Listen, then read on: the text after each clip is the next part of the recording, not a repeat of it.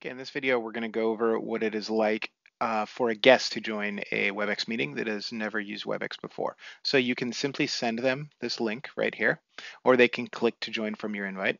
And what they will see is the option to join, and it will ask to download the Webex app.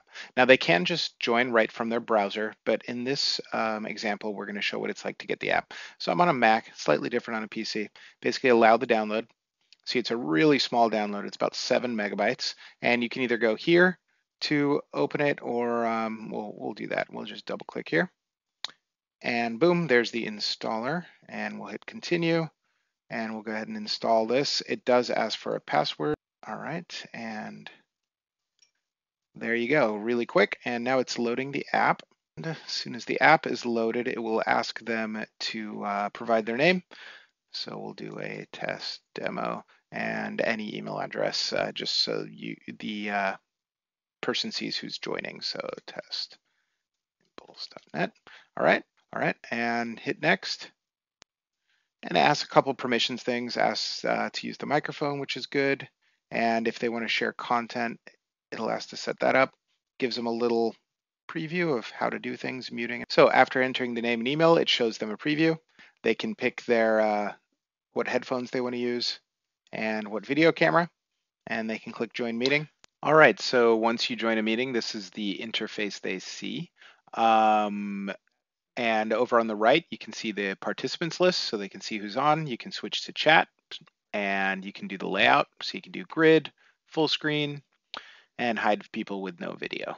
So they get full access to the application, and they can just hit the red X to end the call. Okay, in this demo, we're going to show what it's like to join a Webex meeting as a guest without downloading the app, using only their browser. So first, they get the URL from you. Simply load the URL, and it'll usually ask if they want to download the app. I've already told it not to, so you would just cancel the app download, and you would click right here, join from browser. And they just put in their name, and they put in their email address, and they hit next, and right from the browser, they can hit join, and it'll ask, do you want to allow this website to use the camera and use the microphone?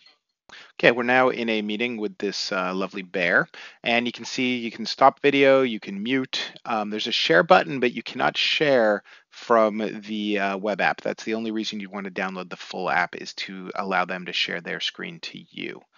You can still give reactions, thumbs up, raise your hand, ask a question, switch your audio, all the basics.